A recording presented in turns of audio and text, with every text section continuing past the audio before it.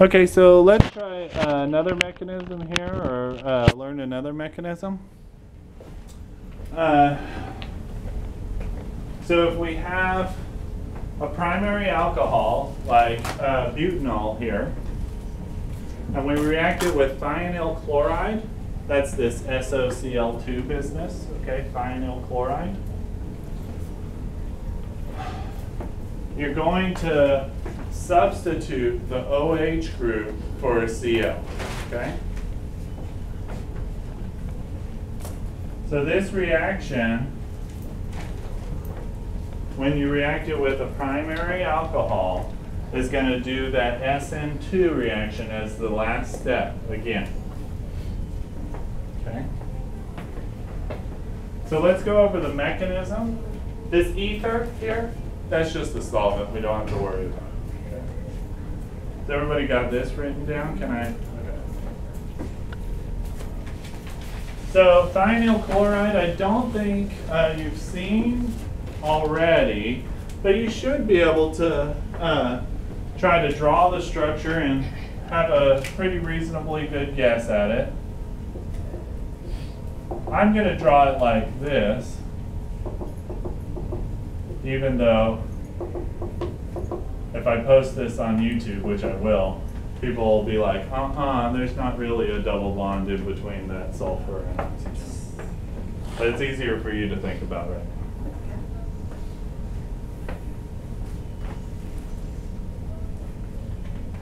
I'll still post this, don't worry. I ain't afraid of the haters.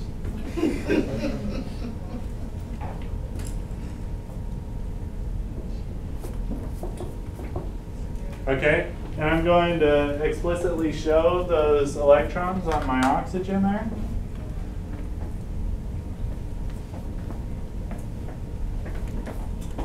So, just to go back to what I was saying, usually when you have the sulfur-oxygen double bonds, the better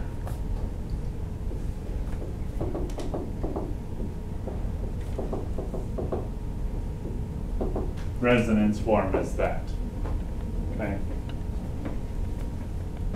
But it's easier to see the mechanism doing it this way, and it's hard for introductory organic students to deal with that permanent dipole.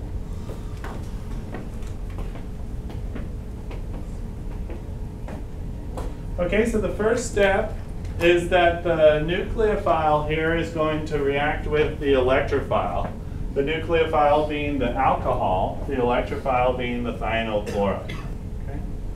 Specifically going to react at the sulfur of the thionyl chloride. Okay, so what we're going to do is take those oxygen electrons, attack the sulfur, and make that double bond electrons go up to the oxygen, kind of like what it looks like in that other resonance form. Okay, so I want you to try to draw that on your own while I'm drawing it up here. And tell me, did you get it right? Is that what you drew from what I said or would have drawn? Did you get it? No? Yes? Some people? Some people? Okay. Yes. Now draw the product.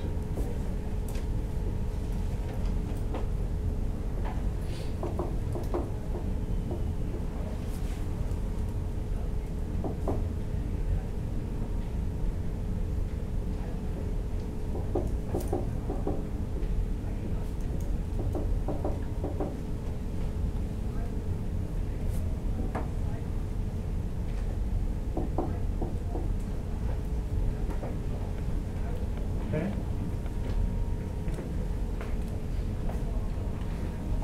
Is that what you would have drawn?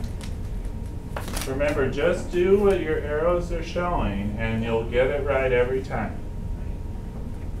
The next thing is we got to get one of these chlorines off. Okay? So I'm going to erase this. Because that one of these chlorines is going to come back and do that SN2 reaction at the end. So what we're going to do is take these electrons make that double bond again, and that's going to kick off the chlorine as a leaving group, like that.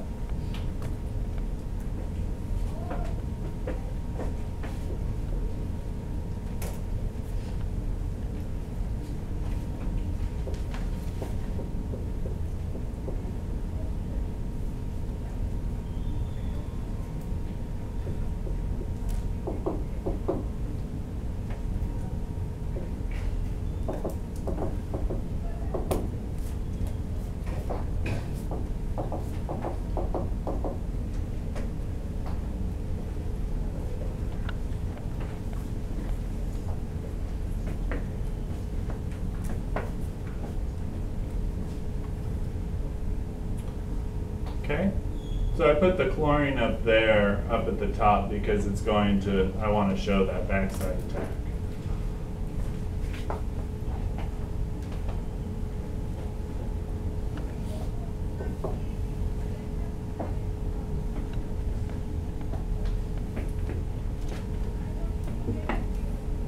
Questions on anything so far? Does it make sense? Yes. Makes sense? Okay, so now here's the SN2 part. Okay, so the chlorine is going to come and attack from the back side of this big leaving group. Is everybody okay with that? And then we're going to actually make a couple of other little pieces here. So the leaving group just doesn't leave like that. That's what I guess I'm trying to say. We're going to make that double bond there in between the sulfur and oxygen. And doing that is going to kick off the last chlorine.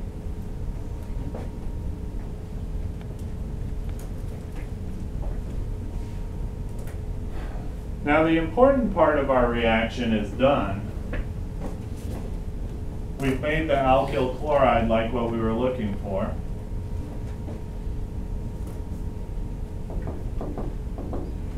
And I'm going to draw it like that just to emphasize that it came from the other side.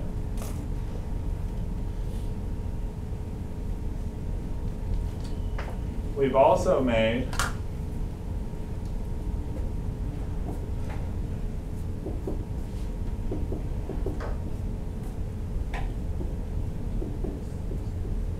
protonated sulfur dioxide. Hopefully you wrote that from this. And then the Cl minus as well.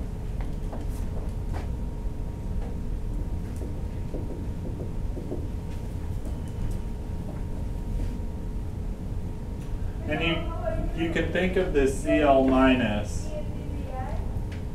as deprotonating that hydrogen there.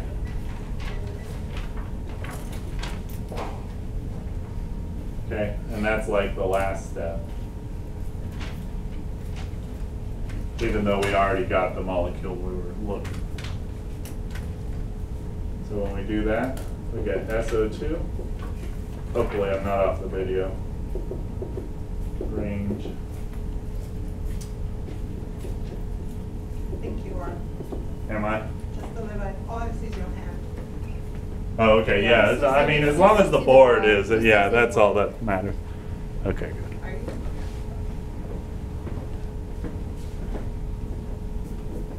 Here, we could do this.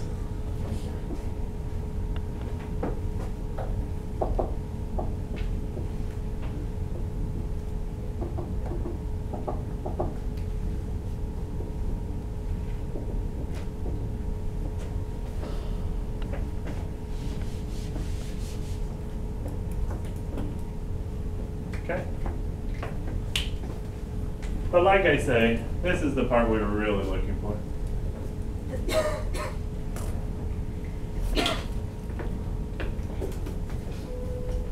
Questions on this mechanism? Thionyl chloride reacting with the primary alcohol. Okay.